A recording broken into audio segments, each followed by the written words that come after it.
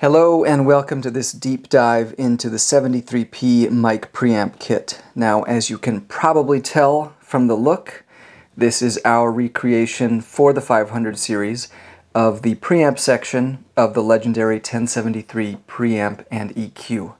Now, our design philosophy with this is that basically this design was perfect when it was made in the 60s.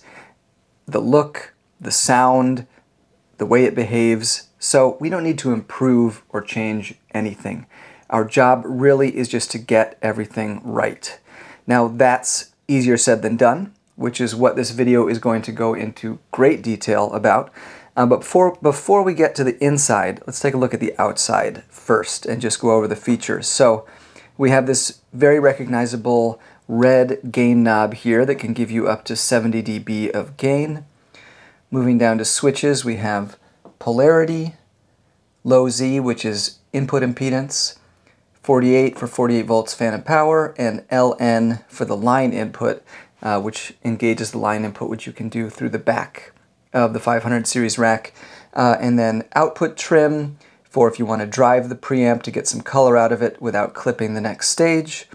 And finally, a DI high impedance input on the front panel.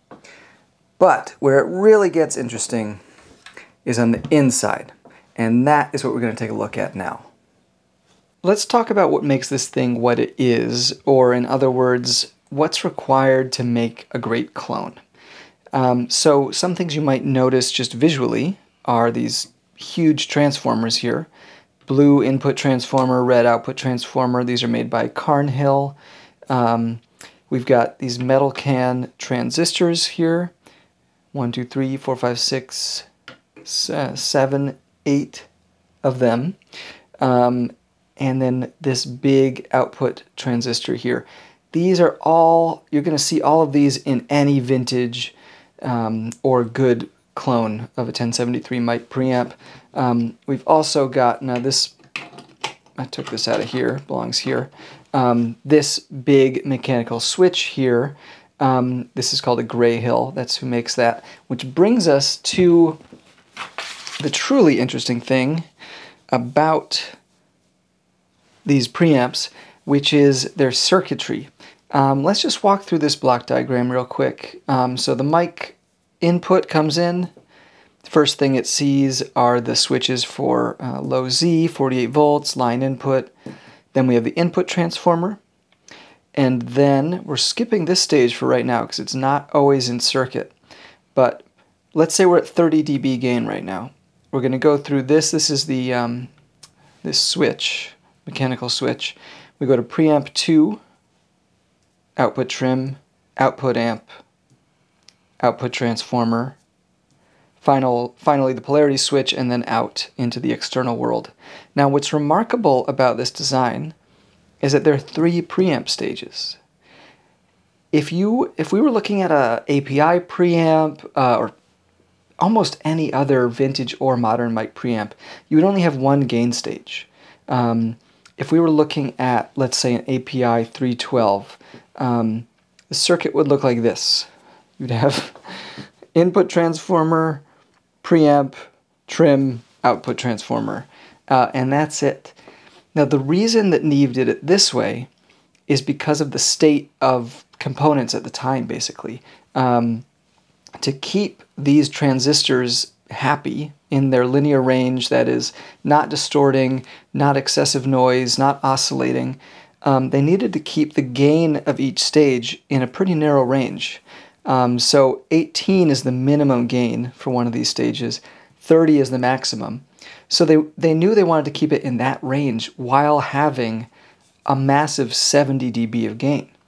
So what they did is they used this 3-pole switch that switches a bunch of things at the same time, but without getting too in the weeds with that, it's controlling attenuation before the preamps or in between them here. It's controlling which stage is in the circuit. So this preamp 1 only gets engaged at 55 dB of gain. And it's controlling the gain of these preamps. Preamp 2, the gain is switched at the 45 and 50 dB settings. So it's a very complex switching scheme, but it makes everything work beautifully, and it's also a big part of the sound of these consoles and of these units, because you're going to see here a ton of passive loss and then active gain, and then passive loss, active gain, passive loss, active gain. If you were using a Neve 80 series console, you'd have even more of that. After this preamp, you're going to go to a passive summing bus, and then you have makeup gain from that. Or maybe you go to an insert, you have the faders, you know, gain and loss, gain and loss. That's how all those beautiful subtle layers of sonic varnish are applied to the signal, and part of what makes these preamps so musical and so versatile and everything. Now, while we're here, we should address the fact that some preamps that purport to be clones of the 1073 do not have 3 stages. They just take out preamp 1 and just have preamp 2 and the output amp. That is not the way we're doing it. We're doing all 3 stages. But there is a precedent for this from Neve's own consoles. This is a 1272. This is a line amplifier that Neve made. This is a real vintage 1272 here.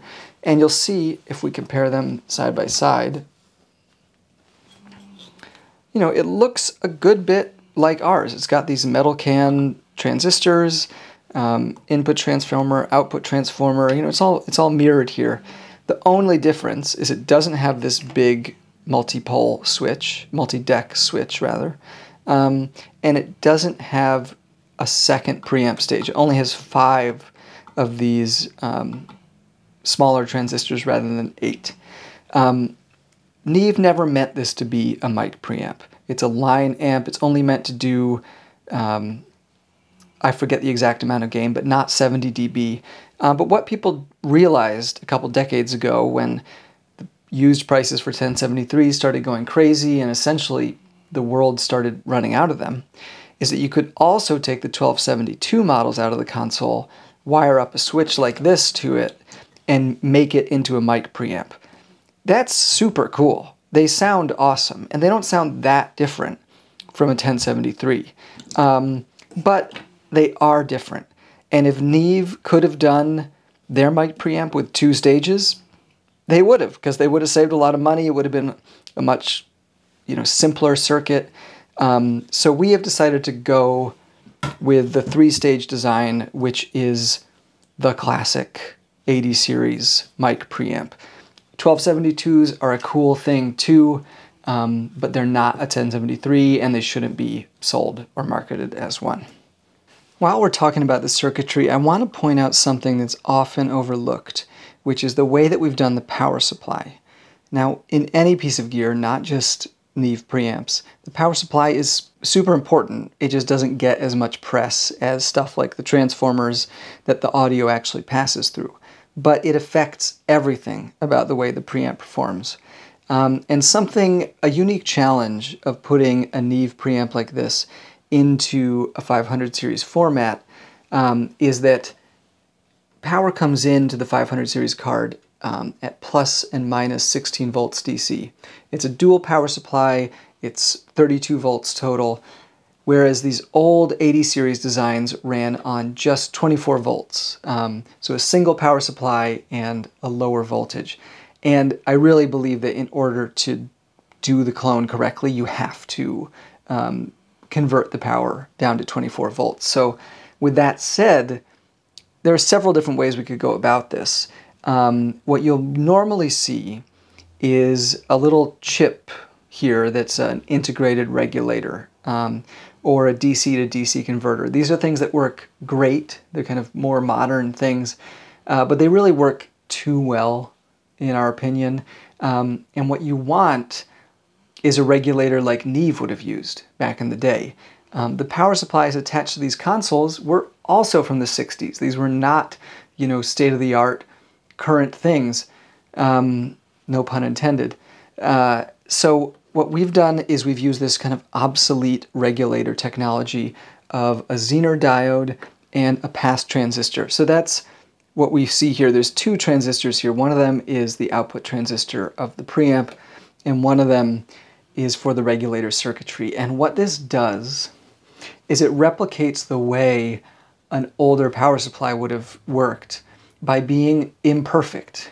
So when the preamp needs a ton of current instantaneously, like let's say a big low E on a bass or a kick drum hit or something, in older power supplies, that 24 volts will not stay perfectly at 24 volts in the instant that all that current is being pulled. It's going to sag a little bit, is what that's called. And so we've intentionally designed a rather saggy vintage power supply here, and it does affect the sound. It essentially introduces a bit of compression and clipping that's very pleasant and unique. And as far as I know, we are the only 500 series 1073 style preamp with that kind of power supply regulation. Let's talk a bit about parts. So one of the challenges of adapting a 60-year-old design to a modern format is that those parts that they use just really aren't available anymore. Or if they are available, they're manufactured in a very different way. So it creates all these challenges and all these controversies over which parts to use. The most important parts to the sound of this unit, if I had to pick one, are the transistors. The transistors provide all the gain, and they're really where most of the saturation, slew rate limiting, other artifacts that make this thing sound the way it does are going to come from. Neve used several different types of transistors, different model numbers over the lifetime of the 1073. An irony is that, you know, they weren't very picky. They would mix different types of transistors in the same console between different channels. And back then, manufacturing tolerances were much wider. So two transistors from different batches with the same model number could be as different transistors with different model numbers. You know, it's kind of a bottomless pit once you start trying to pin down exactly what is the correct transistor. That's not really something there's a simple answer to. So what we've done for our gold standard is to use these transistors, which came out of a console. So we did a bunch of recordings and listening of these exact transistors in this circuit, but then we also desoldered them. We took them out and put them in our circuit, and so we could compare apples to apples how different transistors compared to these in our circuit. So what we've ended up with are the BC109C. It just happens to be exactly one of the model numbers that Neve used. Again, I don't think we should put so much stock in that because model numbers didn't mean as much, these are not made on the same machines that made the ones 60 years ago. But we did end up with the same model number. It is, they are trying to make the exact same transistor they made 60 years ago. It's just different standards, different equipment. We auditioned a lot of transistors. And what we found is that in the linear range, that is when the preamp is not being pushed very hard, the difference between transistors is not so big. I mean, it's